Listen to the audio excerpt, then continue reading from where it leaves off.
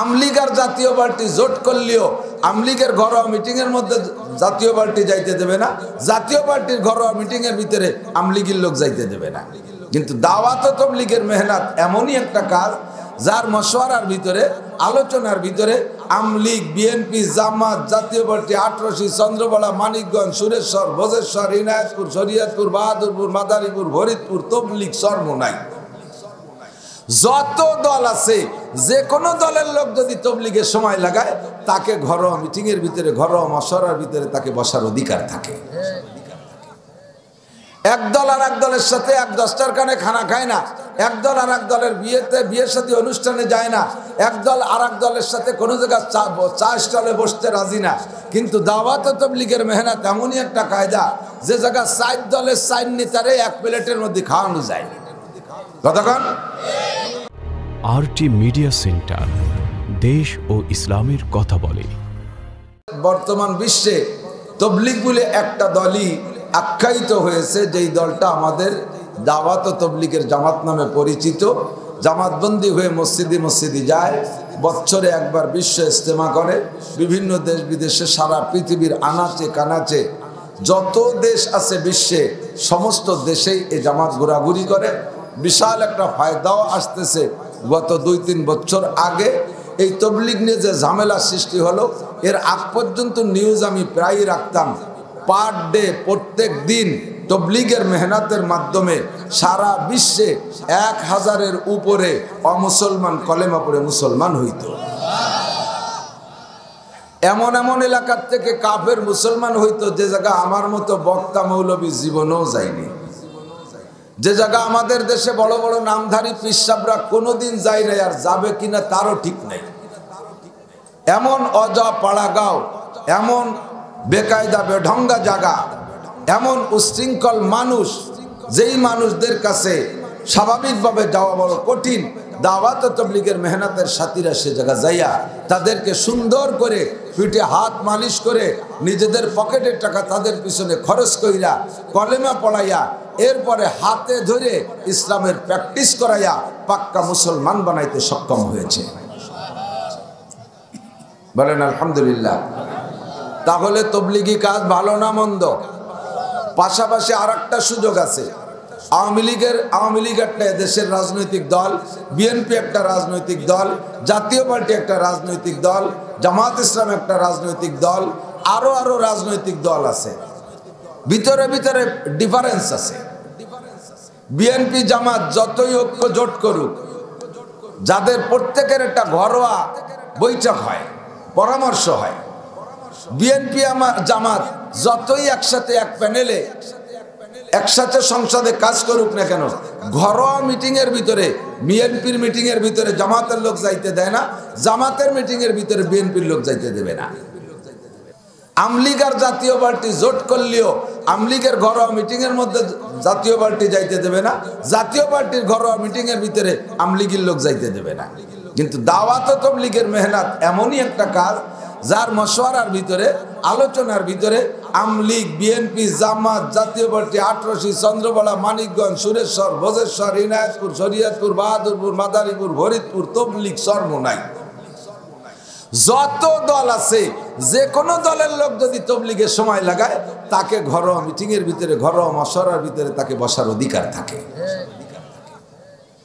এক দল আর এক দলের সাথে এক দশটার কানে খানা খায় না, এক দল আর এক দলের বিয়ের সাথে অনুষ্ঠানে যায় না, এক দল আর এক দলের সাথে কোনো জায়গায় চা স্টলে বসতে রাজি না। কিন্তু দাওয়াত ও তাবলীগের মেহনত এমনই একটা কায়দা যে জায়গা 4 দলের 4 নেতারে এক প্লেটের মধ্যে খাওয়ানো যায়। কতক্ষণ? আমি গিয়েছি 13 সালে, 6 সালে, 7 সালে একবার তবলিগে গেছি। তো 7 সালে তবলিগে গেছি নেত্রকোনা গফরগাঁও। আমাদের জামাতের আমির সাহেব একজন, উনি ছিলেন তত্ত্ব সচিব, সচিবালয়ের সচিব, তত্ত্ব সচিব, বড় টেকনিকওয়ালা মানুষ। এক প্লেটে 4 জনে বসাইছে, আর আমি আর উনি বসছে আলাদা এক প্লেটে দূরে, মসজিদের আর এক কোনায়। উনি ওই কোনাইতে আমারে বলতেছে, হুজুর ওই প্লেটে যে 4 জন চেনেন? বলে হ্যাঁ, ডাক্তার অমুক, ইঞ্জিনিয়ার অমুক, অমুক অমুক 4 জনকে তো এভাবে চিনি। কয় ও ভাবে না, 4 জন কি করে জানেন? একজন পাক্কা আমলিগ, একজন পাক্কা বিএনপি, একজন পাকা জাতীয় পার্টি আর একজন পাকা জামাত ইসলাম। এই 4 দলের 4 নেতারে এক প্লেটের মধ্যে বসায় দিছে, যারা অন্য কোন জায়গা যায় এক প্লেটে বসে না।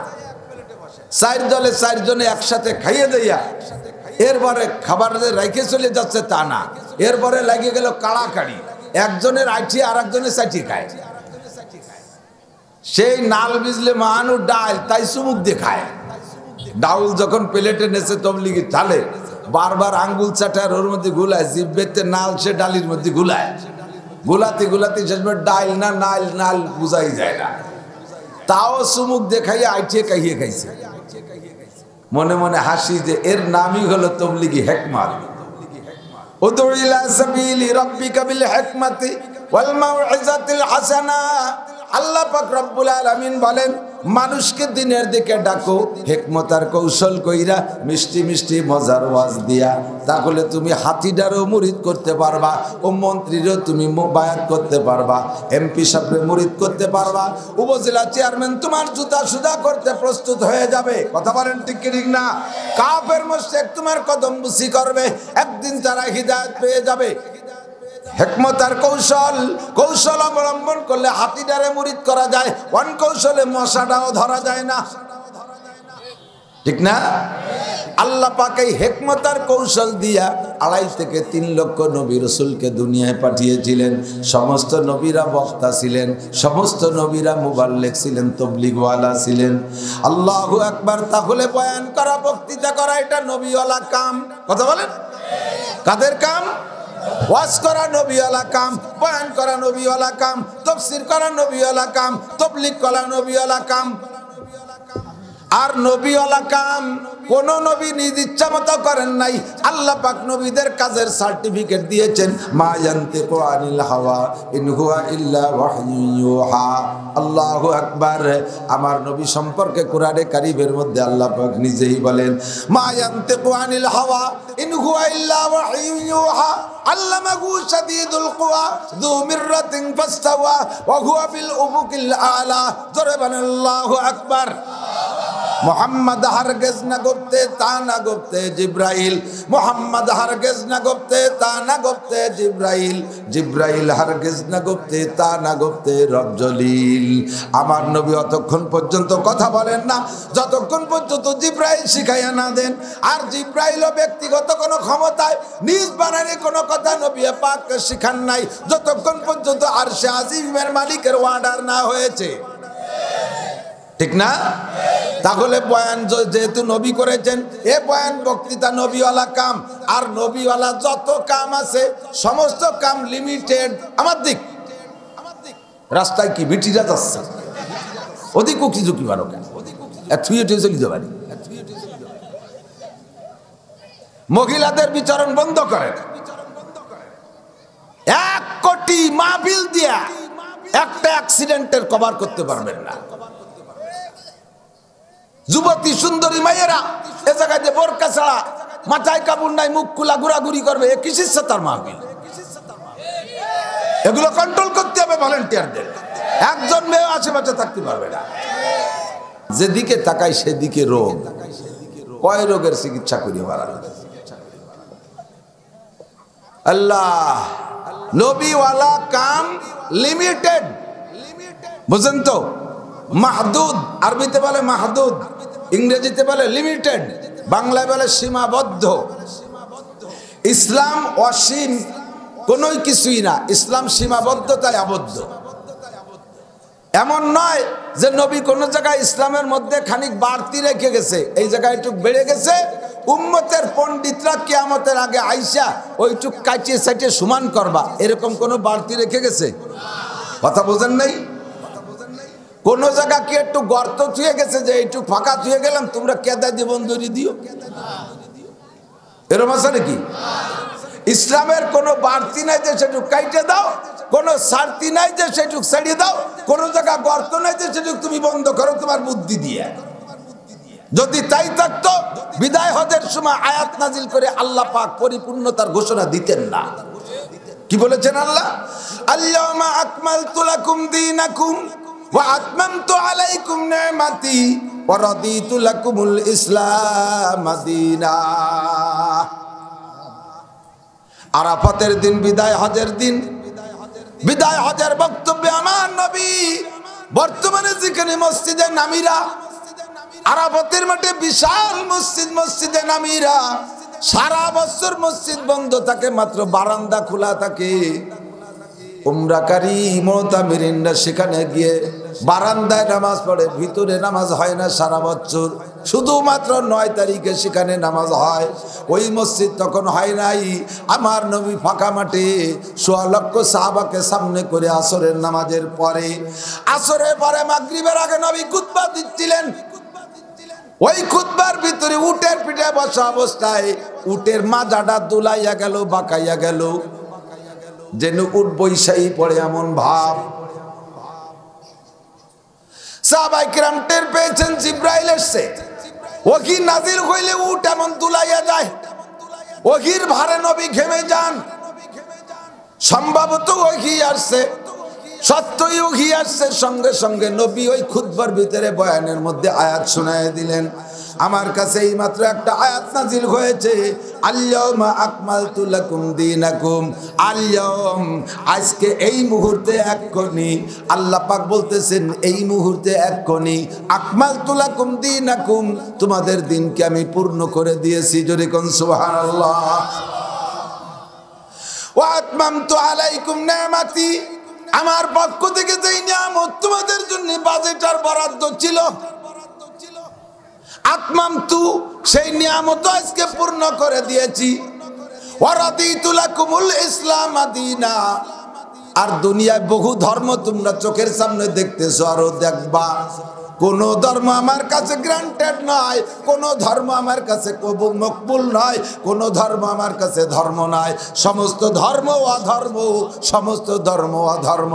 জোরে বলেন, সমস্ত ধর্ম অধর্ম। কইতে হবে, কি বলবেন?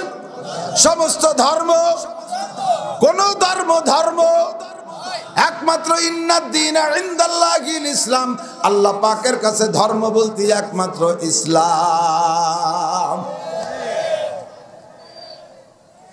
প্রমাণের অভাব আছে, ইসলাম যে একমাত্র ধর্ম এর জন্য আর কোন প্রমাণের অভাব আছে?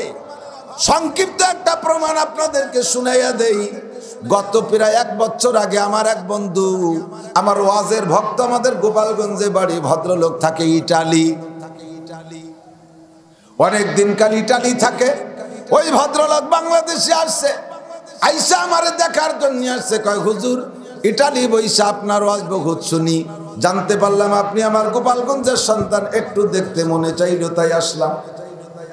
রুমে বইসা অনেক খোঁজ গল্প, গল্পের মধ্যে আমার একটা ওয়াজের খিলাফতি দিয়ে দিল। খিলাফতি পর্যন্ত অনুমতি দিল, আমি একটা গল্প আপনারা শুনাই, এটা উম্মতের কাছে বলবেন। এই খিলাফতি আমার দেশে, তাই আপনাদেরকে আমি শোনাই। উনি বলতেছেন, আমি ইটালিতে যেই ডিস্ট্রিক্টে থাকি, ডিস্ট্রিক্ট প্রধান, তার মাথার মধ্যে কি ঢুকছে আল্লাহ জানে। ভদ্রলোক একজন খ্রিস্টান, বড় শিক্ষিত পণ্ডিত মানুষ, ইটালির মতো দেশের ডিস্ট্রিক্টের ডিসি। উনি ফিকির করলেন, এই ইটালিতে 4টে ধর্ম আমরা দেখি। 1 নম্বরে ইটালিয়ানরা খ্রিস্টান, এ তো অ্যাভেলেবেল। 2 নম্বরে হিন্দু আছে, 3 নম্বরে বৌদ্ধ আছে, 4 নম্বরে মুসলমান আছে, তবে মুসলমান পার্সেন্টে কম। ওনার মাথার মধ্যে ঢুকছে 4 ধর্মই এদেশে চলতেছে কম বেশ, তবে কোন ধর্মের গুরুত্ব কতটুকু, কোন ধর্ম কত ভালো একটু জানবো এক জায়গায় বৈশা। খ্রিস্টান ধর্ম তো আমি জানি, হিন্দু ধর্ম কেমন, বৌদ্ধ ধর্ম কেমন, ইসলাম ধর্ম কেমন। 4 ধর্মের 4 পণ্ডিত আমার অফিসে বৈশা 4 জনের থেকে বক্তব্য নেবো আর শুনবো, দেখি কোন ধর্মের গুরুত্ব কতটুক। বাছাই করে ওনার ডিস্ট্রিক্টের শ্রেষ্ঠ 4 জন, 4 ধর্মের 4 পণ্ডিতরে ওনার অফিসে নিয়ে আসছে। খ্রিস্টান ধর্মের 1 পাদ্রী, বৌদ্ধ ধর্মের 1 বড় নেড়া, হিন্দু ধর্মের বড় 1 সাধু মৈশুও, আর মুসলমান ধর্মের থেকে কাকে নেবে? ডিসি সাহেবের আমার সাথে সম্পর্ক ছিল, উনি আমারে বললেন জনাব আপনি আপনার মুসলমানদের মধ্যে ভালো একজন বড় জানতা একজন মহাপুরুষের সংগ্রহ করেন। আমি খুঁজে খাইজা পাইলাম সবে মাত্র 1 বছর বাংলাদেশ থেকে গেছে। ভদ্রলোক, যোগ্যতা হলো হাফেজ, কওমি মাদ্রাসা থেকে মৌলানা, আলিয়া মাদ্রাসা থেকে কামেল পাস, ডবল MA পাস। এরপর আবার ভাষা নিয়ে বিভিন্নভাবে গবেষণা করেছি। অনেক দিক দিয়ে বড় পণ্ডিত মানুষ। মাত্র 1 বছর গেছে, ইংরেজিতে অবিরাম বলতে পারে, কিন্তু বই পুস্তকের ইংরেজি আর আঞ্চলিক ইংরেজির মধ্যে পার্থক্য আছে। আমাদের বই পুস্তকের বাংলা, নিজেদের ভাষা বাংলা পার্থক্য আছে। কিতাবের আরবি আর সৌদি আরবিয়ানদের আঞ্চলিক আরবির মধ্যে পার্থক্য আছে। ভদ্রলোক এখনো ইটালিয়ান ইংরেজি ভালো বলতে পারে না। আমি উনাকে বাছাই করলাম। এবার 4 পণ্ডিত রেডি ওই অফিসার সাহেব, ডিসি সাহেব ওনার দপ্তরে বসলেন। সর্বপ্রথম বললেন, ও সাধু মহোদয়, আপনার ধর্ম হিন্দু ধর্ম, আপনার ধর্মের গুরুত্ব আর বড়ত্ব আর মাহাত্ম্য দলিল সহকারে আপনি বর্ণনা দেন। যত দলিল আছে, হিন্দু ধর্মই ভালো, যে কায়দায় পারেন যদি বুঝোই আমাকে নিতে পারেন, আমরা সবাই আজকে হিন্দু হয়ে যাব। এত সুন্দর করে বলবেন যার উপর যে বলা থাকে না। এবার হিন্দু ঠাকুর মশাই বর্ণনা শুরু করে দিল। আমার ওই ভক্ত ভাই বলতেছে, সত্যই লোকটার জবানও ভালো, জাননেওয়ালাও ভালো, হিন্দু ধর্ম সম্পর্কে ভালো পাণ্ডিত্য আছে। এমন সুন্দরভাবে বক্তব্য দিয়েছে, তাতে আমি দুর্বল হয়ে গেছি। আমারই মন খারাপ যে আমার কি আজকে যাতে হিন্দু হয়ে যাতে নাকি কোয়া যায় না। আমার মনে হয় বাকি 3 জনের কোনো কথাই নাই। ওরা এর সামনে কিছু দলিলই দিতে পারবে না। একমাত্র ধর্ম সনাতন ধর্ম, এত ভালো কোনো ধর্ম হয় না। এমনভাবে সুন্দর করে বুঝাই দিয়েছে। ডিসি সাহেবরেও দেখলাম যে উনি খ্রিস্টান ধর্ম ছাড়িয়ে দেয় ভাব। উনার বক্তব্য শেষ হইলে এবার বলল, ও চাইনার নেড়া, এবার তুমি কও। বুদ্ধ পণ্ডিত আপনি বলুন। এবার উনি উনার ধর্ম নিয়ে আলোচনা, লম্বা টাইম পর্যন্ত সুন্দর করে উনি বুঝাইলেন, জন্মের বুঝন বুঝাইলেন। এমন বুঝন বুঝাইছে যাতে হিন্দু ধর্ম মাটি হয়ে গেছে। ও আগের ঠাউর একেবারে মাটিতে মিশে গেছে, ওটা কিছুই না। তবে সামনের 2 জনও মনে হয় কোনো দলিল দিতে পারবে না বুদ্ধ ধর্মের এগেনস্টে। এমন সুন্দর করে বুঝাইছে, আমার স্টার্টিং আবার সেদিক থেকে এর দিক চলে আইছে। ডিসি সাহেবেরও মনে ভাব এরকম নরমাল। 3 নম্বরে বলা হলো, পাদ্রী সাহেব আপনি বলেন খ্রিস্টান পাদ্রী, হিন্দু আর বুদ্ধদের তো কোনো আসমানি কিতাব নাই। ওরা ওদের এই পিছনে কথা কয় কিনা, পিছনে কথা কয় কিনা, ভারী জরুরি কথা, মাই কি কও আন্না চুপ থাও।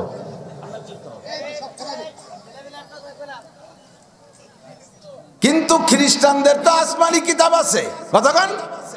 ইহুদিদের কিতাব তাওরাত আর নাসারাদের কিতাব ইনজিল, দুইটাই আসমানি কিতাব। জলিলুল কদর 2 জন রাসূলের মাধ্যমে এই কিতাব আল্লাহ পাক দুনিয়া আমাদের কাছে পাঠিয়েছেন। তাদের দলিল আছে। খ্রিস্টানরা আল্লাহ বিশ্বাসী, বাকি উল্টো পাল্টা করে দিয়েছে নিজেরা, ওদের দলিল আছে।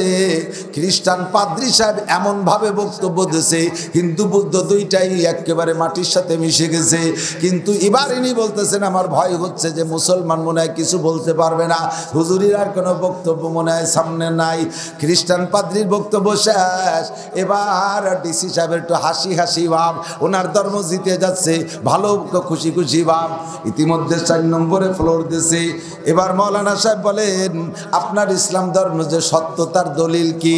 আপনার ইসলাম ধর্মই যে সবচেয়ে ভালো তার দলিল কি? এবার মৌলানা সাহেব খুতবা পইড়া সুন্দর করে বলতেছেন, স্যার আমাকে যদি অনুমতি দেওয়া হয় আমি 1 বছর পর্যন্ত দলিল দিতে পারবো, সারা জীবন ভরে দলিল দিতে পারবো। আমার ইসলাম ধর্মই যে সঠিক ধর্ম, অন্য কোনো ধর্ম নয়, এটা আমি দলিল দিতে পারবো। তবে অত লম্বা টাইম দলিল দেব না, আমি একটাই মাত্র দলিল দেই। স্যার এই যে আমরা 4 মৌলবী আছি, হিন্দু মৌলবী, খ্রিস্টান মৌলবী আর বুদ্ধ মৌলবী, আমি তো মুসলমান মৌলবী। 4 ধর্মের 4 পণ্ডিত, 4 জনের ধর্মীয় গ্রন্থ আছে। আমি অনুরোধ করি আপনি একটু দায়িত্ব নিয়ে সারা দুনিয়ার 4 দলের যত ধর্মগ্রন্থ আছে, হিন্দুদের যত আছে, বুদ্ধদের যত আছে, খ্রিস্টানদের যত আছে, আমার ইসলাম ধর্মের যত কোরআন শরীফ আছে সারা দুনিয়ায়, সমস্ত ধর্মীয় গ্রন্থগুলো সাগরে ডুবাইয়া দেন, অথবা আগুন আগুন দিয়ে পোড়াইয়া দেন। এবার পোড়াই দেওয়ার পরে 4 দলের 4 জনের দায়িত্ব দেন, যার যার ধর্মগ্রন্থ যেমন ছিল তেমন কি আবার লিখে দিতে পারবে? বলেন। এবার ডিসি সাহেব বলে, ও হিন্দু ঠাকুর, তোমার যত ধর্মীয় বই পুস্তক আছে সব পোড়াই দিলে কি আবার ওইগুলো লিখে দিতে পারবা? ঠাকুর কয়, স্যার আপনার ভাই ধরি, আমার ধর্মে কেউ আসুক আর না আসুক, আমার বই কয়েন পোড়াইয়েন না। পোড়াই দিলে আর এক কানোর সিবারও আমি বানাতে পারবো না। ওর নাদিয়া কায়দা নুরানি কায়দা কিছু আমাদের কাছে নাই স্যার, আমরা কেউ ওর মুখস্থ করি না। পোড়াই দিলে আর বানানোর কায়দা নাই। ও নেড়া ঠাউর, তুমি কি পারবা? কয়, স্যার পায়ে ধরি, আমাকে কয়েন পোড়াইয়েন না। এবার পাদ্রীরে বললেন, তুমি কি পারবা? তোমার এই ইঞ্জিল কিতাব আর তৌরাত কিতাব রে যদি পোড়াইয়া দেই তাহলে পুনরায় আবার আবৃত করে দিতে পারবা, লিখে দিতে পারবা? কয়, না স্যার পারবো না। এবার মাওলানা সাহেব বললেন, সারা দুনিয়ার সমস্ত কোরআন শরীফ পোড়াইয়া দিবা, পানিতে ডুবাইয়া দিবা, ছাই করে দিবা, আমারে মাত্র 1 ঘন্টা সময় দিবা। আমার 30 পারা কোরআন শরীফ যেমন ছিল আমি হুবহু তেমন, দাড়ি কমা সেমিকোলনি কিছু বাদ যাবে না, একটা নুক্তা জের জবরও বাদ যাবে না। মাত্র 1 ঘন্টা সময় দিলে আমি 1000-এর চাইতে বেশি কপি বানাই দিতে পারবো। চেরাগেরা কে ইজাদ পর ফুরুজাত, কাছে কাস্তাব জানাদ রে শাসব সুজাত, ইউরিদুন লিউতফিউ নূর আল্লাহি বিআফওয়াহিহিম আল্লাহু মুতিম্মু নূরিহি ওয়ালাউ কারিহাল কাফিরুন। সারা দুনিয়ার সমস্ত কাফের মুশরিক চেষ্টা চালাইছে ইসলামকে দুনিয়া থেকে মিটিয়ে দেবে, ইসলামের নামগন্ধ রাখবে না, মুসলমানদের নামগন্ধ রাখবে না, ইসলামের কোনো ধর্মীয় পুস্তক দুনিয়ায় রাখবে না। বহুত পরিকল্পনা করেছে, ওরা যত নিভানোর চেষ্টা করে আল্লাহ তত জ্বালাইয়া দেয়। চেরাগেরা কে ইজাদ বরফুরুজাদ, কাছে কাস্তাব জানাদের শাসে বসুজাদ। ও দোস্ত রে, আলগাবাতি আগুন জ্বালানু যদি ওর মুখের কাছে নিয়ে মুখ দিয়ে ফু দিয়ে নিভাইতে যাও, যদি নিভাইতে পারলে তো পারলে, নইলে আগুন কিন্তু উল্টে আইসা দাড়ি মুখ মুসটুস পোড়ায় দিতে পারে। কথা বলেন ঠিক না? ধর্মের বাতি জ্বালায় আল্লাহ, ওই বাতিরে তুই ফু দিয়ে নিভাইতে পারবি না। প্রমাণ করেছে এই বছর মুসলমান, জানো কি জানো না, মানো কি মানো না, ফিকির করো কি করো না, সারা দুনিয়া করোনা ভাইরাসে সারা দুনিয়াকে একেবারে স্থগিত করে দিয়েছে, একেবারে থামায় দিয়েছে, সব অচল করে দিয়েছে। এখনো পর্যন্ত কোনো জেনারেল প্রতিষ্ঠান খুলতে সাহস পাই নাই। কথা বলেন ঠিক কি ঠিক না? আল্লাহর রহমতে আল্লাহ পাক বলেন সব বন্ধ থাকবে, চলবে আমার ইসলামের কার্যক্রম। খোলা থাকবে মাদ্রাসা, খুলে দেব মাদ্রাসা, খুলে দেব মসজিদ, খুলে দেব মাহফিল, খুলে দেব তবলিগ জামাত, খুলে দেব ইজতেমা, খুলে দেব সরমুনের ময়দান। বলবেন যে ইজতেমা তো খোলে নাই হুজুর, এই যেটা কি কই বললেন? ও মিয়া, ইজতেমা না খোলার কারণ হলো ভিন্ন কিছু। এ জায়গায় একটু রাজনীতি ঢুকছে তাই খোলে নাই। আল্লাহর রহমতে ইজতেমার কাছাকাছি বড় মাহফিল চরমুনের ময়দানে চলতেছে কি চলতেছে না? সারসিনের ময়দানে বড় মাহফিল, ওটাও চলতেছে। গহরডাঙ্গার ময়দানে বড় মাহফিল, সেটাও চলতেছে। আমাদের এমন এমন করে মাহফিল প্রতিদিন হাজার হাজার মাহফিল চলতেছে কিনা? নিবে ভিতুরা জ্বালাবে আল্লাহ, নিবে ভিতুরা জ্বালাবে আল্লাহ। আল্লাহ যদি জ্বালায় কেউ নিবেইতে পারে না। তাহলে এবার প্রমাণ করেন ধর্ম বলতে একমাত্র। উনি বললেন, এরপরে ওই ডিসি সাহেব সিদ্ধান্ত নিচ্ছেন কি করবেন আর না করবেন। লাস্টে মাওলানা সাহেবের বক্তব্যের পর ডিসি সাহেব দুর্বল হয়ে গেছে, ডিসি সাহেব দুর্বল হয়ে গেছে। ওরে ইসলাম ছাড়া বিকল্প কোনো ধর্ম বর্তমানে চলতে পারে না। খ্রিস্টান ধর্মের মধ্যে সুদে কারবার জায়েজ, ইহুদিদের মধ্যে সুদে কারবার জায়েজ, ঘুষের কারবার জায়েজ, হালাল হারামের কোনো বাছাখোটা নাই। অমুসলমান কোনো ধর্মের বাছাখোটা নাই।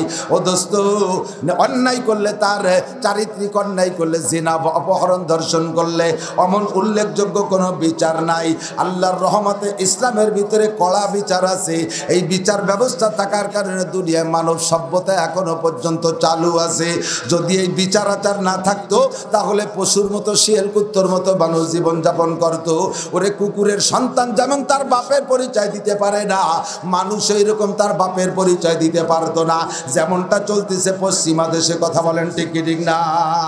মায়ের পরিচয় দিতে পারে, বাপের পরিচয় দিতে পারে না। যার কারণে আইডি কার্ডে আমরা আগে পরিচয় দিতাম বাপের পরিচয়, ওদের অনুসরণ করে এখন আমার দেশও চলতেছে আইডি কার্ডে মায়ের পরিচয় লেখো। বাপ লেখো আর না লেখো মা লেখো। বাপের মধ্যে সন্দেহ থাকতে পারে, মায়ের মধ্যে সন্দেহ নাই। বাপের মধ্যে সন্দেহ সৃষ্টি করে দিয়েছে তারা। কথা কন কারা? তারা। একটু কন কারা?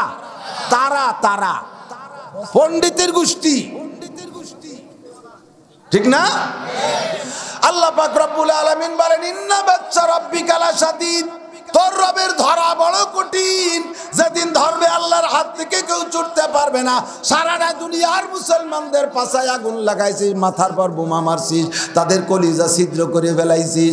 মুসলমান হাতিয়ার বানায় না, আল্লাহর সাথে গোপন সম্পর্ক করে, ইবাদত বন্দেগী করে, জিকির ফিকির করে, দিনের দাওয়াত নিয়ে তারা ব্যস্ত।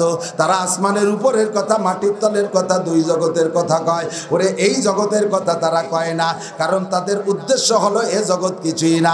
তাদের জানা আছে এ জগৎ কিছুই না। আমাল হায়াতুদ দুনিয়া ইল্লা কালিল, এ দুনিয়া মাত্র অতি অল্পক্ষণ। কথা বলেন, এ দুনিয়া অতি অল্পক্ষণ, সামান্য সীমিত সময়। এর দড়ি দরবার করে কি লাভ? যে জায়গা থেকে আসছি আর যেই জগতে যাব সেইটাই হলো অনাদি অনন্তকালের জগৎ। মুসলমানের ফিকির সেদিক। মুসলমান হাতিয়ার বানানোর ফিকির করে না, বোমা বানানোর ফিকির করে না। ফিকির করলে যে আমরা পারি না তা না, আমরা ওদিক যাই না। কথা বলেন ঠিক কি ঠিক না? তোমরা যা কিছু করো আমাদের ধর্মীয় পুস্তক থেকেই তোমরা গবেষণা করে করো। আমরা গবেষণা করলে পারি না তা না, কিন্তু আমরা সেদিক যাই না। না যাই আমরা পিছে পড়ে গেছি, আপাতত মাইর খাই। আল্লাহ কায় খাইতেছিস মাইর খা, তোদের চোখের পানি আমি বৃথা যেতে দেব না। ওরে ওই যে বার্মার সূচি, মুসলমানদেরকে 12 লক্ষ 15 লক্ষ মুসলমানদেরকে নির্যাতন কইরা দেশান্তর করে দিয়েছে। বাপের ভিটা থেকে তাদেরকে বিতাড়িত করেছে, নিজস্ব মাতৃভূমি থেকে তাদেরকে তাড়িয়ে দিয়েছে। আল্লাহ পাক রব্বুল আলামিনের কাছে রোহিঙ্গার মুসলমানরা ফরিয়াদ করেছে, আল্লাহ কায় মাত্র 3 বছর অপেক্ষা কর, সূচিরে খুশির মধ্যে বইরা দেব। কথা বলেন ঠিক কি ঠিক না? দেশে কি তাই নাই? যেই সেনাবাহিনী ব্যবহার কইরা মুসলমানদের পর জুলুম করেছে, আল্লাহ সেই সেনাবাহিনী দিয়া সুচির চুল ধরে ঘুরায়। কথা বলেন ঠিক কি ঠিক না? ওমাকারু ওমাকার আল্লাহ, আল্লাহু খায়রুল মাকিরিন। ও তুমি কত বড় চালাক, তোমার সৃষ্টি করছে যেই চালাক তার বুদ্ধি কোটি কোটি গুণ বেশি। আল্লাহ কয় আমার স্বভাব হলো আমি শুয়োর দিয়ে শুয়োর মারি, কুত্তো দিয়ে কুত্তো মারি, চোর দিয়ে চোর মারি, ডাকাত দিয়ে ডাকাত মারি, সন্ত্রাস দিয়ে সন্ত্রাস মারি, ভালো মানুষ দিয়ে ভালো মন্দ মানুষে খুব কমই মারে। এদিক তাকান, এখন সারা পৃথিবীতে কুকুরের ডেলিভারি কমপ্লিট না, তেমন একটা বাকি নাই। হয়তো যাকে বিয়ের সাথে একটু দেরিতে হয়েছে তারা 2-1টা থাকতে পারে, বেশিরভাগ পিরাই হয়ে গেছে। 3টে 4টে 5টা 7টা 8টা 2 হালি এরমও ঘটছে না? প্রত্যেক বছরই এইরকম একেবারে কুত্তো যেদিন দুনিয়ায় সেই দিন থেকে ওদের প্রোটেকশন ভালো, ঠিক কিনা? ওরা ফ্যামিলি প্ল্যানিং এর দাঁড় দাঁড়ে না, কোন পরিবার পরিকল্পনার দাঁড় দাঁড়ে না, ওরা তো যেভাবে পারে। এখন যেই হারে প্রত্যেক বছর কুত্তো হয়, ওর একটা কুত্তো কি কেউ জবই দিয়ে খায়? অমুসলমানরাও কি বাংলাদেশে খায়? ওই ওই ওই যে কিরা হয়েছে চাইনা ফাইনা উড়ান না কারা বলে খায়, তারা তো আমাকে বাংলাদেশের কটা তো খায় না। আর কেউ কি জামাই আসলি বেড়া খাসির পরিবর্তে একটা কুত্তো জবই দিয়ে খান? একটা কুকুর আমরা খাই না, একটা কুকুর কুরবানি দেই না, একটা কুকুর আমরা কখনো এভাবে জবাই করে খাই না। আর খাই তো না খাই না, এরপরে পিঠেও কি খালি খালি মারি? খুব কমই মারি, খুব কম। তো আমরা কুত্তো মারলাম না, জবাই দিয়ে খালাম না, যেই হারে প্রোটেকশন ওই হারে যদি সব কুত্তগুলো থাকতো তাহলে এক বাড়ি কুত্তো বাগে পেতাম 2-4 হাজার। দেশটা কুত্তর দেশ হয়ে যেত, কুত্তই মানুষ খাতো। কিন্তু যায় কোন জায়গা? একে মারে কারা? আল্লাহ কয় কুত্তই কুত্তো মারে, কুত্তই। সিস্টেম কিন্তু এইরকমই।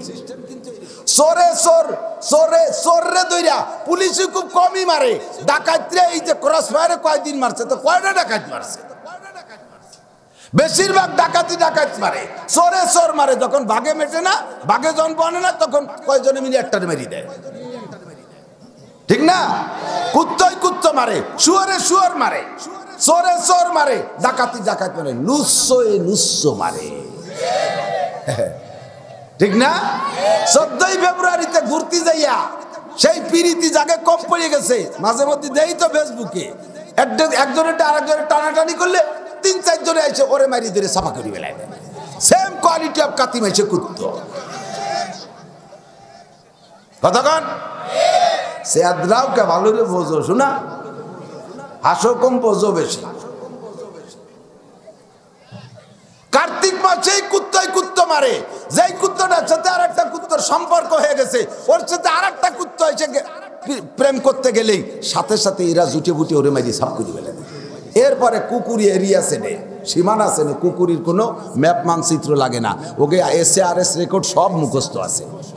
ওই পাড়ার কুকুরে দাওয়াতি দাওয়াতি নিয়ে আইছে, এই পাড়ার কুত্তরে ওই পাড়ার কুত্তে দাওয়াতি দাওয়াতি নিয়ে আসছে।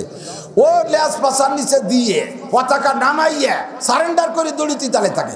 যখনই এই মহল্লার সীমানা পায়, তখন দেখবেন মাজায় গামছা বাঁধে ভেগা ধরে ফিরে দাঁড়াইছে। ওরা টের পাইছে যে ওর সীমানায় চলে গেছে, এখন আর ওখানে করে মাইর খা ছাড়াও করে ওখানে আবার পতাকা নামাই দিয়ে দৌড়, ঠিক না? কুত্তই কুত্ত মারে।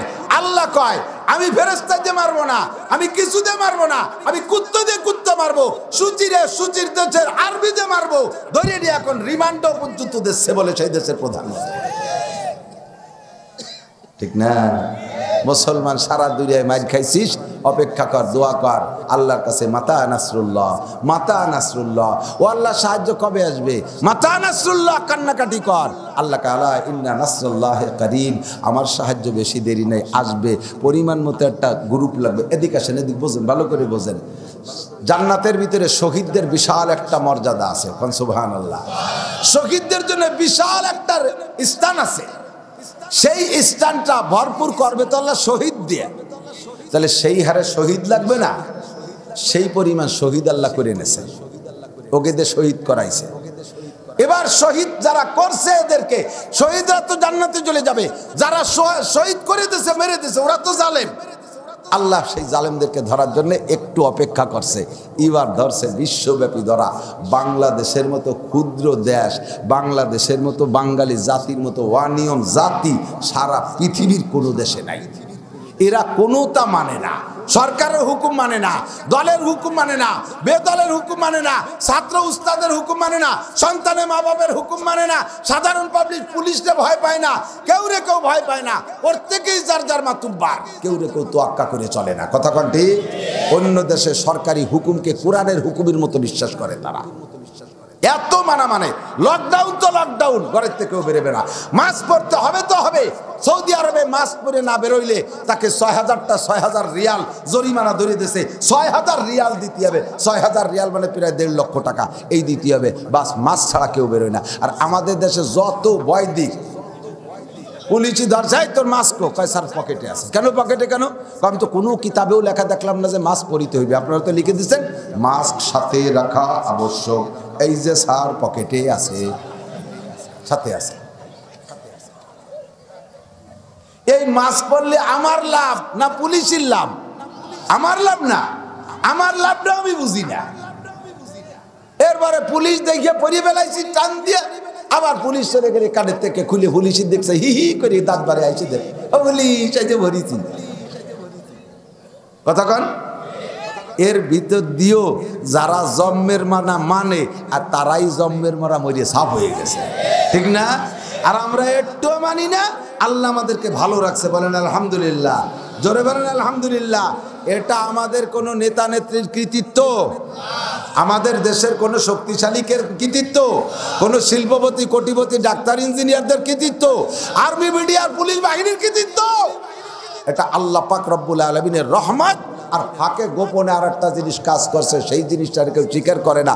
সেটা হলো মাদ্রাসা, কওমি মাদ্রাসার ছেলে ছাত্র উস্তাদরা গোপনে গোপনে শেষ রাত্রি উইটা তাহাজ্জুদ পড়ে আল্লাহরে কইছে, আল্লাহ যদি মাদ্রাসা বন্ধ থাকে, মাদ্রাসাগুলো যদি বন্ধ থাকে, কোরআন তিলাওয়াত বন্ধ, কোরআন তিলাওয়াত বন্ধ থাকলে আল্লাহ তোমার রহমত বন্ধ, রহমত বন্ধ থাকলে তো দুনিয়া ধ্বংস হয়ে যাবে তাড়াতাড়ি। কাজেই আল্লাহ আমাদের কোরআন তিলাওয়াতের দরজাটা খোলা রাখো। এদের চোখের পানিতে আল্লাহ পাক রব্বুল আলামিন বাংলাদেশের মাদ্রাসাগুলো খোলার বুদ্ধি দিয়ে দিয়েছে প্রধানমন্ত্রী রে, তাই মাদ্রাসাগুলো খুলে দিয়েছে। শেষ রাত্রি উঠে তাহাজ্জুদ পড়ে কোরআন তিলাওয়াত করে। এই ওসিলায় আল্লাহ তাআলা বাংলাদেশকে এই মহামারীর থেকে এতটা হেফাজত করেছে। স্বীকার করবেন না? বিশ্বাস করবেন না? আর কোনো ক্ষমতা আর কিচ্ছু না, সোনা লক্ষ্মী আর কিচ্ছু না, শুধুমাত্র এদের কোরআন তিলাওয়াত আর এদের চোখের পানির ওসিলায় তবলিগি কাজ বন্ধ হয়ে যাচ্ছে। তবলিগলারা শেষ রাত্রি কান্দে, বীর মুরিদি কাজ বন্ধ হয়ে যাচ্ছে, তারা কাঁদে। আমরা জানি সাধারণ পাবলিক আল্লাহকে ওই পরিমাণ ভয় পায় না, করোনারে যে পরিমাণ ভয় পাইছে। কথা কন? কোন হুকুম মানে না। করোনা সংক্রান্ত যে হুকুমই প্রথম আসছে সেই হুকুম মানছে, পরে আস্তে আস্তে আস্তে আস্তে ভয় ভেঙে গেছে। ঠিক না? সরকারের কাছে এই সুবাদে একটা প্রস্তাব পাঠাই দেয় ইউটিউব চ্যানেলের মাধ্যমে যে কিয়ামতের ময়দানে আল্লাহ পাক রব্বুল আলামিন সরকারকে ধরবেন। হাদিসের মধ্যে আছে কুল্লুকুম রাইন ওয়া কুল্লুকুম মাসউলুন আন রাইয়াতিহি। আল্লাহ রাসূল বলেন তোমরা সকলে রাখাল। রাখাল, রাখাল বোঝেন তো? গরু রাখে, রাখাল ছিল না আগে, এখন তো নাই, এখন গরুই নাই, তার রাখাল আছে কোন জায়গায় দিয়ে? ঠিক না? খেজুরের রস নাই, কারণ গাছই সব মরহুম হয়ে গেছে, গাছ কাটা গাছই পাওয়া যায় না। খেজুর গাছ কাটতি, গাছিরে একটা গাছে 150 টাকা করে দিছি, ঠিলে কিনে দিছি, প্রথম দিনের রস ছাড়িয়ে দিছি, সব কিছু নিয়ে যাওয়ার পরে আশা বন্ধ হয়ে গেছে, আর কাটবে না। ওর জোড়ার টাকা হয়ে গেছে, প্রথম দিনের রস হয়ে গেছে, ঠিলেরটা দিয়ে গেছে, এরপরে তার কাটবে না। কি আল্লাহ ধইছে গাছি গে, আর নিজেরা কাটতে পারি না, তাকে পাওনা তেলাই করবো কি? আল্লাহ তো দোস্ত, এখন আমাদের সরকারের কাছে আমরা দাবি করব কুল্লুকুম রাইন, সকলে রাখাল। বিশ্বনবী বলেছেন, কথা বলেন, সকলে রাখাল। এই রাখালি নিয়ে 2-4টে কথা বলি, আমার সবাই শেষ করে চলে যাব। রাখাল সকলে, আমি হলাম আমার ছেলে মেয়ে বউ বাচ্চাদের রাখাল। কিয়ামতের মাঠে আল্লাহ তাআলা আমারে বলবে, মাওলানা এদিকে আসো। জি আল্লাহ, লব্বাইক আল্লাহুম্মা লব্বাইক। তোমার ছেলে কোনটা কি করে, কে ছেলে মেয়েগুলোর হিসাব দাও। আমি বলবো, আল্লাহ বড় ছেলেটা প্রতিবন্ধী, বিছানায় শুয়ে থাকে, ও তো ওঠা বসা করতে পারে না। মেজোটা হাফেজ, এবার হেদায়েতুন নূর পড়ছে, এবছর যদি মরে যায় তাহলে এইগুলো তো নিয়ে ক্ষতি করবে, এরপরে কী হবে তা জানি না। আর সেজোটা হাফেজে নাবেমির পড়ে, নোয়াটা হাফেজ হেফজে শোনাচ্ছে, ছোটোটা 10 পারা হয়ে গেছে, বড় মেয়েটার 7 পারা হয়েছে, ছোটো মেয়েটা আলিফবে পড়ে। আমার স্ত্রী পর্দার মধ্যেই থাকে, আমার মা ঘরে আছে, মারও যত্ন করি। এ পর্যন্ত দেখতে দেখতে আমার মরণ হয়ে গেছে, চলে আইসি আল্লাহ, এরপরে কি যে কী হচ্ছে তা আমি জানি না। আর একজনের ধরবে, তুমি কি করছো? ভাই জি আল্লাহ, আমার ছেলে মেয়ে সবই ভালো, বউটাও বড় দিনদার, সে 100টে 3টে বোরকা ছাড়া বাপের বাড়ি যায় না, 3টে বোরকা লাগে তার বাপের বাড়ি যেতে।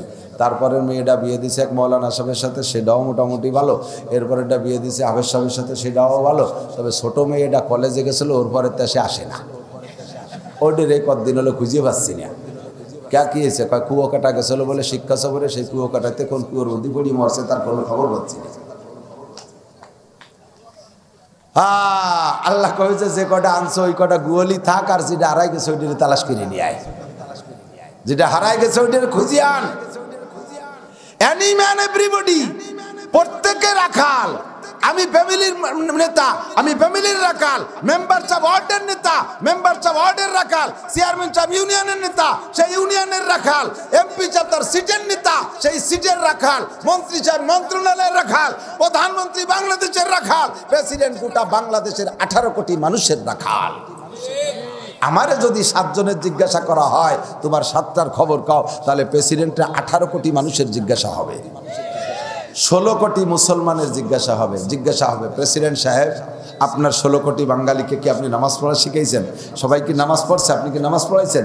প্রেসিডেন্ট কি বলবে? আল্লাহ এইটা কি সম্ভব? তুমি কেমন একটা কথা কইলে? আল্লাহ অবশ্যই সম্ভব। কিভাবে সম্ভব? আল্লাহকে প্রমাণ আছে। যে নামাজ যে মসজিদ থেকে বের করতে পারে সে মসজিদে ঢুকতিও, কথা কন বোঝেন নাই? যে মসজিদ থেকে বের করতে পারে সে মসজিদে ঢুকইতেও পারে। করোনার নাম দিয়ে সারা বাংলাদেশের মসজিদের মুসল্লিদেরকে বের করতে পারলে এটা তুমি করতে পারলে, তাহলে করোনা চলে যাওয়ার পরে সেই মুসল্লিকে আবার মসজিদে ঢুকে দিতে পারলে না কা? কতক্ষণ আমাদেরকে মসজিদ থেকে বের করছে না, করছে না?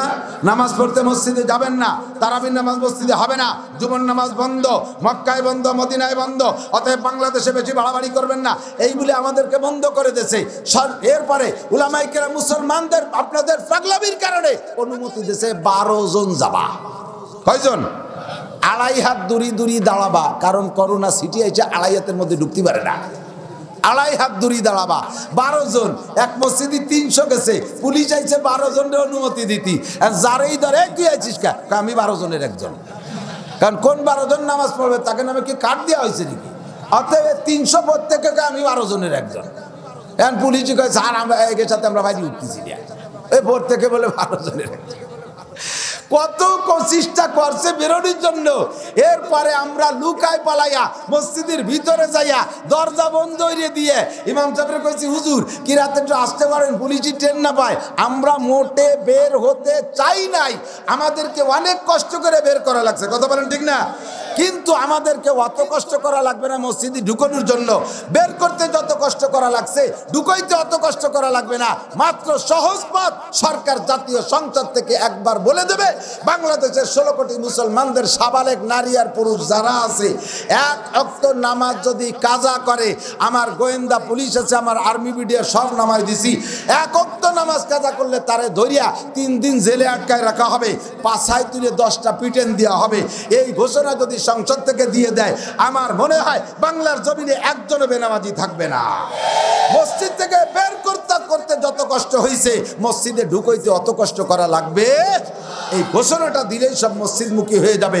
দৈরে এবার পিটেন শুরু হয়ে গেছে, 8টা 10টা ছেলেমেয়ের পাছায় তুলে যদি কয়টা পিটেন দিয়ে দৈরে জেলখানায় আটকায় দেয় আর 3 দিন পর্যন্ত আটকায় রাখে, এদেশের মুসলমান না খালি দাড়িওয়ালা মোসালা যে হিন্দুরা আছে ওরাও ভয়তে মসজিদে চলে যাবে। ওরে আল্লাহ বাড়ি শুরু হয়ে গেছে, কোনো তাই ঠেকতেছে না, দাড়ি দেহে দিয়ে বেরিয়েছে, এক সাইডে ঢুকা শুরু হয়ে যাবে, কথা বলেন ঠিক না? এটাই হলো দাবি, এটাই হলো বাস্তব। তাই সরকারকে বাঁচানোর জন্য আমরা পরামর্শ দেব যে জাতীয় সংসদ থেকে কত বিল পাস করলেন, একটা বিল একটু পাস করে দেন, 3টে বিল একটু পাস করে দেন, 4টে বিল আমি দাবি করেছি, এই 4টে বিল পাস করে দেন।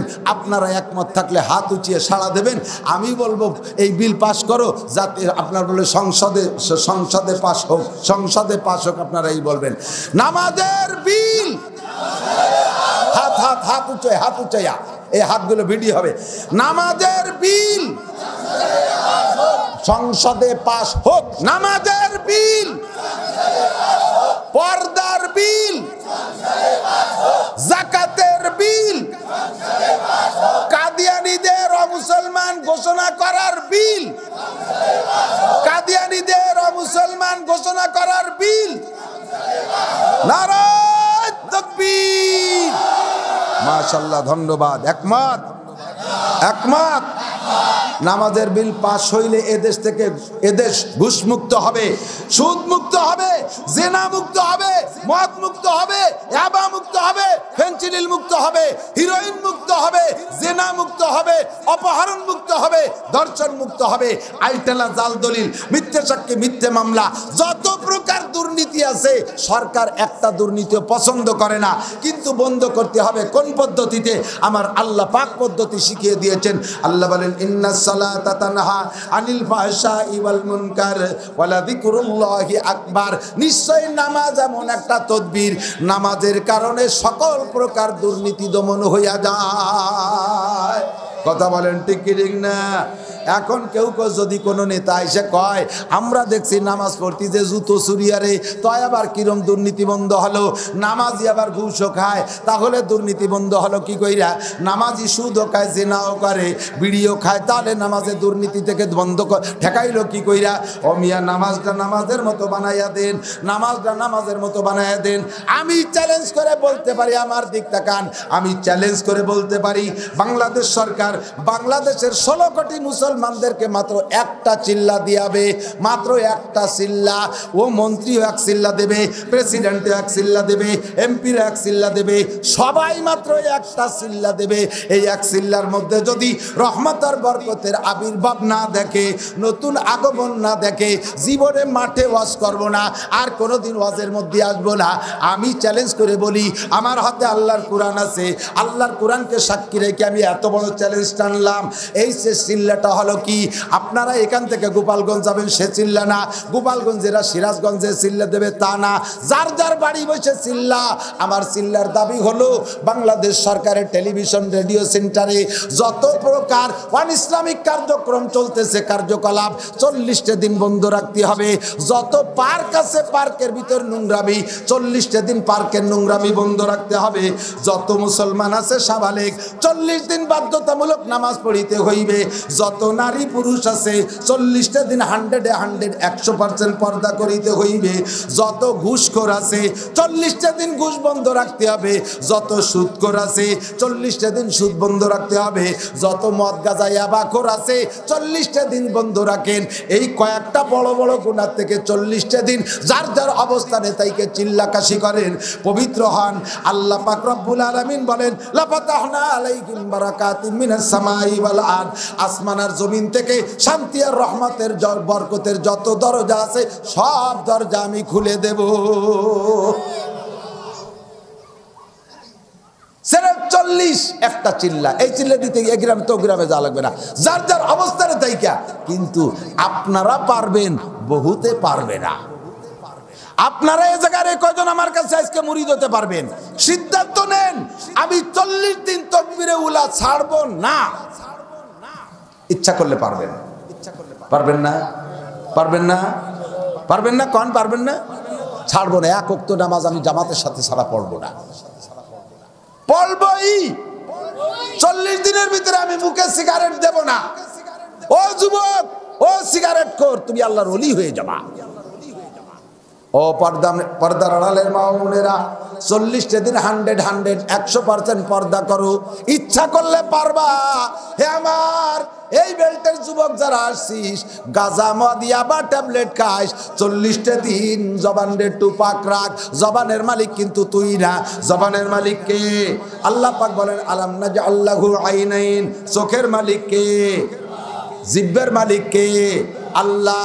আল্লাহকে আলাম নাজআল লাহু আইনাইন, আমি কি তোরে চোখ দেই নেই? নাকি তোর বাপ বানাইছে? না তোর মা পেটে রেখে চোখ বানাইছে? বহুতজন জন্ম থেকে চোখ নিয়ে আসে না, জন্ম অন্ধ আছে না নাই? তোর মা বাপ যদি চক্ষু দিতে পারতো তাহলে অন্ধ সন্তান জন্ম দিত না। বহুত সন্তানের জবানে কথা কইতে পারে না, জন্ম থেকেই বুবা। তোর মা বাপ যদি ঠোঁট দিয়ে কথা বলাইতো তাহলে সন্তানের বুবা কামনা করে না কোনো মা বাপ। কথা ঠিক কি ঠিক না? চোখ দিয়েছি আমি, আলাম নাজআল লাহু আইনাইন, আমি কি তোরে চোখ দেই নাই? ওয়া লিসানা ওয়া শাফাতাইন, জিহ্বা কি তোরে আমি দেই নাই? ওয়া শাফাতাইন, তোরে ঠোঁট কি আমি দেই নাই? ওয়া হাদাইনাহুন নাজদাইন, আমি কি তোরে ভালো মন্দ দুইটা দিক দেখাই দেই নাই? এ যা কিছু সব আমি করেছি। সুতরাং এই চোখ দিয়ে আমার দেয়া চোখ দিয়ে অন্যায় করিস না, আমার দেয়া জিহ্বা দিয়ে মিথ্যে কথা বলিস না, আমার দেয়া জিহ্বা দিয়ে মদ গাঁজা ইয়াবা ফেনসিডিল হিরোইন খাইস না, আমার দেয়া জিহ্বা দিয়ে ঠোঁট দিয়া, আমার দেয়া ঠোঁট দিয়ে মিথ্যে কথা গালাগালি কাজাকাজি করিস না, আমার দিয়া ঠোঁট দিয়ে তুই কথা বইলা এ মুসলমান গীবাত শিকায়ত করিস না। এই জবান আর জিহ্বা আর এই ঠোঁট আর চোখরে কন্ট্রোল কর। আমি আল্লাহ পাক রব্বুল আলামিন আসমান থেকে রহমত আর বরকত পাঠাইয়া দেব। আমরা ইচ্ছা করলে পারবো, কিন্তু বড় বড় রাঘব বল ইন্দ্রা পারবে না। এক রাত্রে 2 কোটি 5 কোটি টাকা, সুবহানাল্লাহ। তা কিছু কয় না কেন? অত বড় মোটা অঙ্ক হুজুর, তোমাকে এক রাত্রি 3টা ওয়াজ আড়ি দিয়া কোনো ঘটনা। 3 কোটি টাকা দেখছো কোনোদিন? কোটি হাঁটুর কোটি দেখছো, টার কোটি দেওয়া নাই। করা সহজ, করা কঠিন, তবে দোস্ত করাও সহজ। এরম মানুষ দুনিয়ায় আছে, কতক্ষণ আছে না নাই? বহুত আছে, বহুত আছে। আমরা দাবি করি ওই কয়টা কথা মানেন, কুল্লুকুম রাইন ওয়া কুল্লুকুম মাসউলুন আন রাইয়াতিহি। আমি যে সূরা লুকমান পড়েছি, ওই সূরা লুকমান কোরআন শরীফের সূরা লুকমানের থেকে আমি কয়েকটা আয়াত পড়েছি। সূরা লুকমান কোরআন শরীফের 114 সূরার ভিতরে একটা সূরা সূরা লুকমান 21 নম্বর পারায় সেট হয়েছে। একজন উপযুক্ত রাখাল লুকমানে হাকিম আলাইহিস সালাম, বলেন উপযুক্ত একজন রাখাল, অনেক রাখালি করেছে, মাঠে ময়দানে বক্তাও ছিলেন উনি। ছেলেদেরকে নিয়ে বৈশা উপযুক্ত গার্জিয়ান হিসেবে ওনাদেরকে নসিহত করতেছেন। এমন নসিহত আমি আপনি আব্বা আমারও ছেলে মেয়েদের উপরে করা দরকার আছে না নাই? কথা বলেন আছে, আছে না? আল্লাহ নবী বলে মাউলিদা লাহু ওয়ালাদুন ফালিহসিন ইসমা ওয়া আদাবা। এই দেশের সমস্ত যুবক যুবতী ছেলে মেয়ের এই ওয়াজ করে ভালো বানানোর দিন আর নাই। শোনা, আমি এ জায়গা যেটুকু ওয়াজ করে গরম বানাই দেব, বাড়ি যাওয়ার পরে তার চাইতে বেশি ঠান্ডা হয়ে যায়। প্রত্যেকের বাড়ি এলো কোল্ড স্টোর আছে, ফ্রিজ। আমি হিট দিয়ে দেবো, ঘরে যাওয়ার সাথে সাথেই জুল হয়ে যাবে। আমি বলবো হ্যাঁ যুবক, এই তোরা কি এই তোরা এলে এত কোনো গুলি দিচ্ছিস কে? তোর বাদামের দোকান আসিনি তোরা এনে বড় অলি অশুনতে আসিস। ওরা জানে যে বড় অলি আসবো না, যেটুকু শুনি ছোট তাকতে শুনিয়ে যায়। আমি কিন্তু শিখাই দিলাম যুবক, বাবির সাথে দেখা দেওয়া জায়েজ নাই। বাবির হাতের দুধ ভাত খেতে বিজাই মিঠিয়ে ও খাতি গেলি পরে একেবারে ভাষার সামলা থাকবে না, সুপা খসা ফেলা দেবে, স্যান্ডেল দিয়ে ভালো হয়ে ফেরেস তারা বয়তে তওবার। ওরে কপাল, তাহলে আর কোনো দিনও বাবির মুখ দেখবো না। আর বাবি তো নিজের স্বামীর চাইতে দেওয়ারে বেশি আদর করে। সুবহানাল্লাহ। এখানতে ওয়াজ শুনে যাইয়া রাতের বেলা ঘরে খাইতে গেছে, বাইরে থেকে বলতে ভাবি ওই ভাত কটা দরজার নিচে দে, প্লেটে করে একটু বাইরে দেন, আপনার মুখ দেখা যায় নাই। ভাবি কয় তো তুই খাই, বাইরে খাই গিয়ে আমি পারবো না দেখি। তোরে ওই কাঠের তল দিয়ে, ওই কাঠের তল দিয়ে সিং খুঁজে বাদ দেবে কিনা? পারলি তুই বাড়িয়ে খা, না পারলি আমি যে তাকলাম শুনে। এখন বাবি তুই ভাত না দিলি তো উনি ভাত পাচ্ছে না, দরজা বন্ধ। তয় খোলেন, তয় খোলেন, দরজা খুলে দিয়েছে। বাবি আজকে বসছে যে নাসির হুজুরির রস শুনে মনে একটু ভালো হয়ে গেছে। বাবি তো আর রস শোনে নাই, সে তো পুরনই পাগলি। সে পুরন পাগলি আরো পাগলামি বাড়াই দিয়েছে। অন্য দিন একটু মাথায় কাপড় দিয়ে আসতে, আজকে গায়েও কাপড় নাই, আইসে দেওয়ার বাদ দিয়েছে। ওই কোল্ড স্টোরের মধ্যে ঢুকলি তুমি এনতে যেটুক গরম হয়েছে ওই বেশি জুলোই ঠান্ডা হয়ে যাবা, আরো ঠান্ডা হয়ে যাবা। কাজেই এই একদিনের সম্ভব না, হলো গোড়াইতে গাইতে উঠতে হবে। কথা বলেন না কেন? গোড়াইতে গাইতে উঠতে হবে, ছোটবেলার থেকে তৈরি করে উঠাইতে হবে। গার্জিয়ান যারা আব্বা যারা আছেন, বাচ্চাদেরকে ছোটবেলার থেকে তৈরি করবেন। এই জন্য নবী বলেন মাউলিদা লাহু ওয়ালাদুন ফালিহসিন ইসমা ওয়া আদাবা। আল্লাহ তাআলা যারা সন্তান দিয়েছে, সর্বপ্রথম সন্তানের হকটা আদায় করো। 1 নম্বরে তুমি সন্তানের জন্মের পরে গোসল টোসল করাইয়া সুন্দর করে পাক কাপড়ে নিয়ে মহিলা তোমার স্ত্রী বা তোমার মা বা তোমার মুহররম যারা আছে তারাকেও কোলে করে ধরবে। তুমি বাপ হিসেবে বাপের দায়িত্ব আগে, না পারলি তারপরে অন্য করে দিয়ে আজান দিয়াবা। ডাইন কানে আজান আর বাম কানে ইকামত দিয়ে জন্মের সাথে সাথে সন্তানটার আগে মুসলমান বানায় ফেল। 2 নম্বর, এরপরে বাচ্চারে ওই দিন মায়ের দুধও খাতি দেওয়ার আগে স্থানীয় ভালো একজন আলেম দাইকে নিয়ে একটু খেজুর হুজুরে খাইতে দিবা।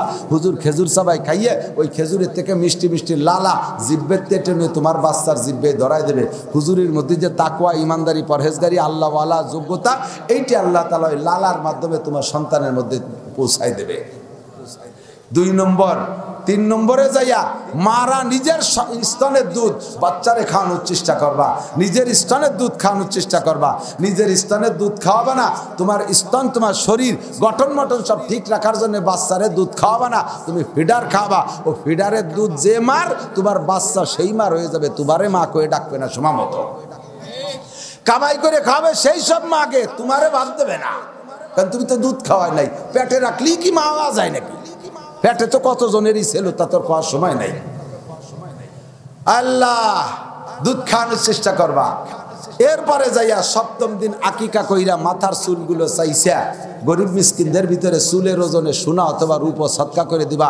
মাথা মোটা হবে না, রক চড়া হবে না, মেজাজি হবে না, উগ্র হবে না, বলদ বোকা হবে না, মেধাবী হবে, সুন্দর সুস্থ মস্তিষ্কের অধিকারী হবে।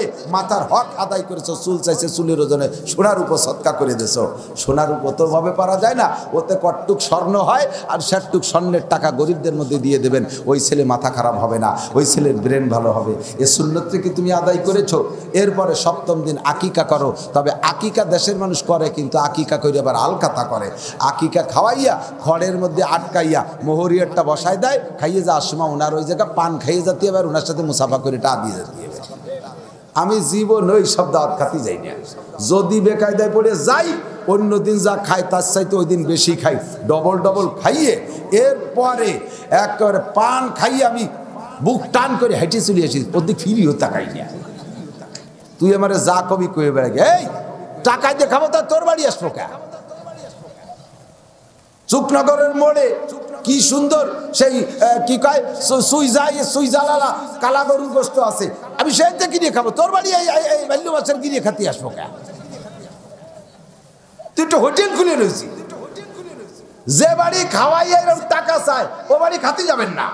আর যদি যান জম্মের খাইয়ে পান সেক্রেটারি সেক্রেটারি চাইলে নাও দেবেন না, হলে তাই তো দাওয়াতি দেবে না, দেয় না দিক। 500 টাকা দিয়ে আসবো, গোস্ত পাবো একখান, 500 টাকা দিয়ে 1 কেজি কিনলি 6 মাইল পুঁতি ভরান ঘুরি খাতে পারবো।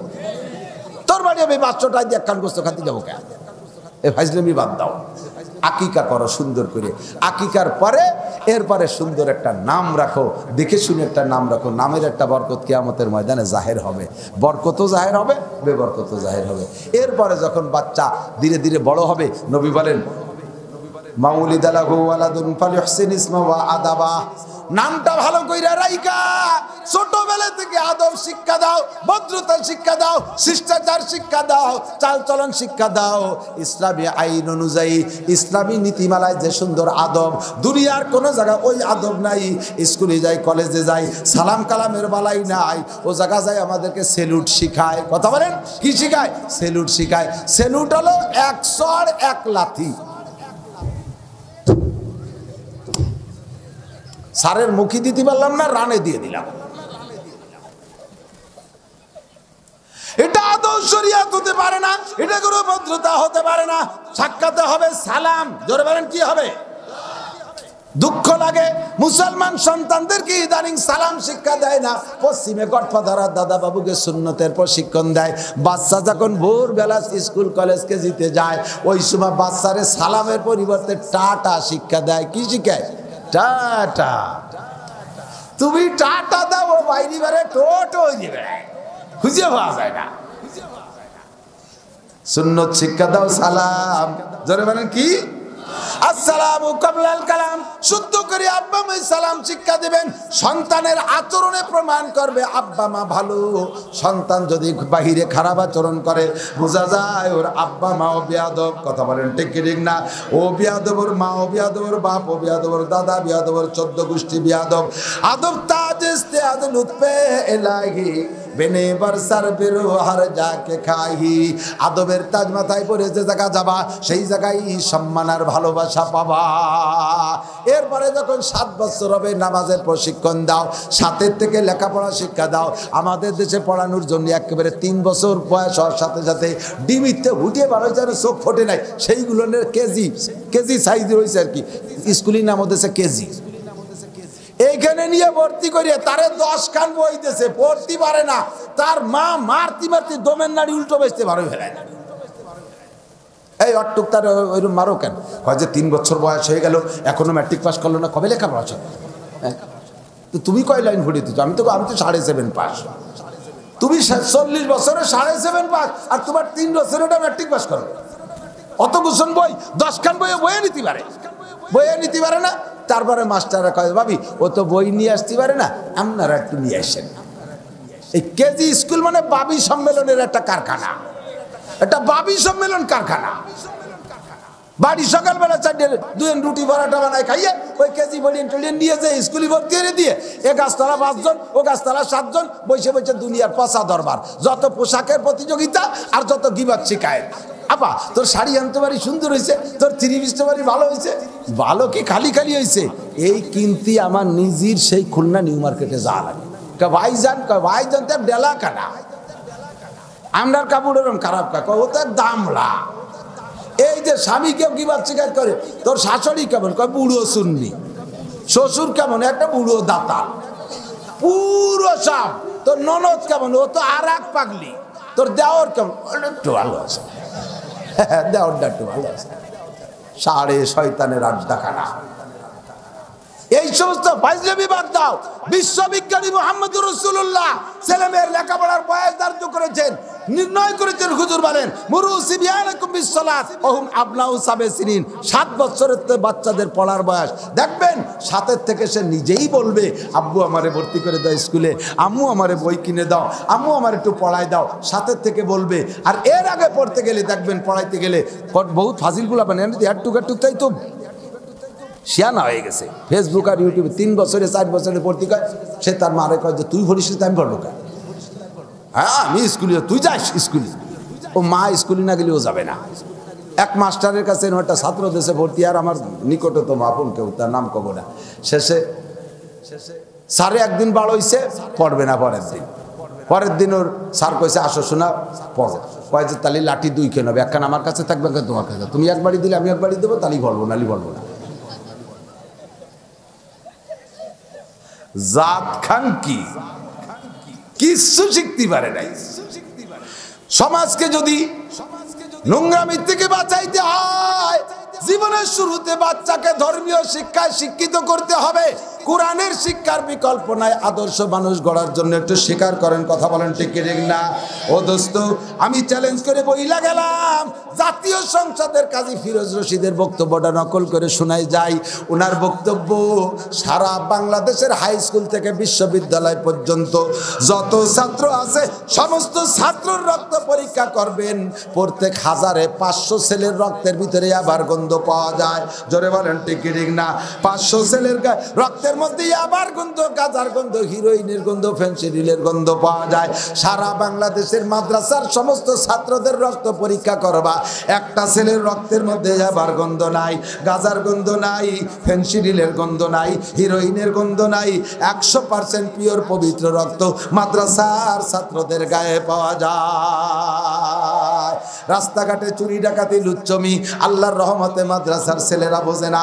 বাপের ঘাড়ের উপরে রামদাও ধরিয়া গাজার টাকা আবার টাকা মাদ্রাসার ছেলেরা চায় না। বাড়ি যায় টাকার জন্য, মায়ের কাছে চায়। মা হাতটা ধরে, গলাটা ধরে বুকের মধ্যে নিয়ে কয় বাবা তোমার আব্বা টাকা কামাই করতে পারে নাই, শোনা তুমি মন খারাপ করো না, একটু পায়ে হেঁটে চলে যাও মাদ্রাসায়, সোনা লক্ষ্মী মাদ্রাসায় পড়ো। চোখ ডলতি ডলতি খালি পকেটে মাদ্রাসায় আইসা আল্লাহর রহমতে নিরিবিলি পড়ে। আব্বা মার সাথে বেয়াদবি করে না, মুরব্বীদের সাথে বেয়াদবি করে না। আপনাদের দেখলে সালাম দেয়। রাস্তায় যদি মোটরসাইকেল সাইকেলে চলে তাও চাল চলনের মধ্যে ভদ্রতা পাওয়া যায়। একমাত্র এটা কারণ হলো আল্লাহর কোরআনের ছোঁয়া।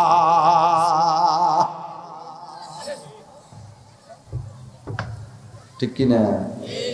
কাজেই গার্জিয়ান হিসেবে দায়িত্ব পালন করেন। লুকমান হাকিম ছেলেদেরকে ডেকে নিয়ে বলে ইয়া বুনাইয়া ইন্নাহা ইন তাকুম মিসকালা হাববাতিন মিন খারদালিন ফাতাকুন ফি সাখরাতিন আও ফিস সামাওয়াতি আও ফিল আরদি ইয়াতি বিহাল্লাহ ইন্নাল্লাহা লাতীফুন খবীর। কি কো মাদ্রাসা? ওই মাদ্রাসার জন্য কালেকশন করে বিটাটা দেন। মাদ্রাসা লাগে না, তার বসার জায়গা নাই। মাদ্রাসা নিজের আগে বানান, তারপরে কালেকশন হবে। সবাই মাদ্রাসায় কিছু দিয়ে যায়, আমি অপারিটা নিলে। আল্লাহ মাদ্রাসার সালের বয়সটা আদম আলাইহিস সালামের পরই চেহারায় পায়। আর এত জমিদাররা এলাকায় থাকতে মাদ্রাসার ওই অবস্থা, ভিতরে যে একখান তোষক নাই, আর তার জন্য আবার কালেকশন। যা কইতেছি এই প্রতিদিন আগে সবাই 100 করে টাকা দিয়ে যায় কমপক্ষে। চাল তো একটু উঠোতে হবে, না উঠলি পরা ফিরে বার এসে তো বসবো কোন, বর্ষাকালে মাগুন দিন তো ভিজে যাবো। আল্লাহ